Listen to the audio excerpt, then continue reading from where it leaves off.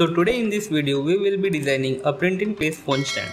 Well, a print-in-place design includes all the moving parts in one design that can be printed in one go. I will be speed modeling the design and if necessary I will slow it down.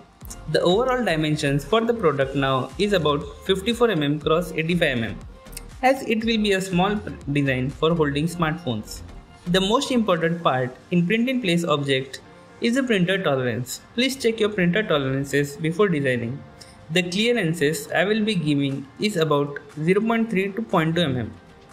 This would compensate for the tolerance of the printer. Now the main part of the design is hinges. It's where the movement will take place.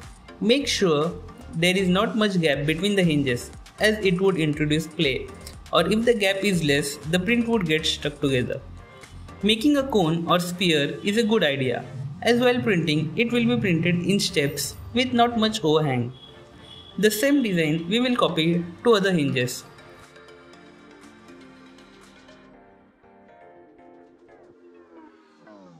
Also make sure to give fillets to moving parts so that it does not interfere with the outer body.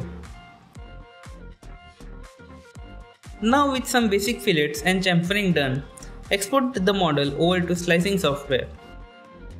Keeping the settings as it is, we will slice the model. If you want to know more about print settings, click on this I button.